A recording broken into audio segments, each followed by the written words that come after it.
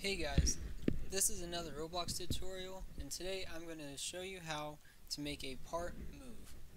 So the first thing you're going to do is insert a part, and then right click on it and insert a script.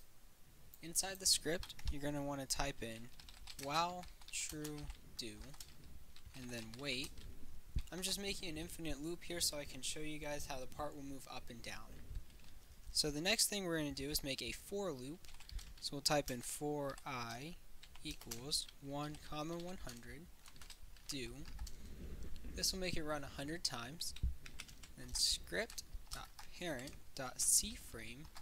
This is the actual position of the block, and whenever it'll move, it'll go through blocks instead of using the move to. If I were to use move to, then if it were to hit a block, it wouldn't go through it. So this one will also move players and a lot more things, so it's a lot more useful than move to, at least in this case. So then we're going to type in equals CFrame.new script.Parent.Position. This is getting the position of this so that whenever it moves up one, it'll continually move up one. And then we're going to type in plus vector3 .new parentheses 0, 0.1, 0, and then 2 closing parentheses.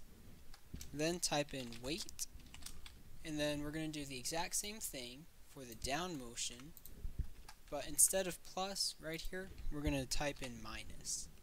And then if we go ahead and play this, it'll move up and down very slowly and very smooth.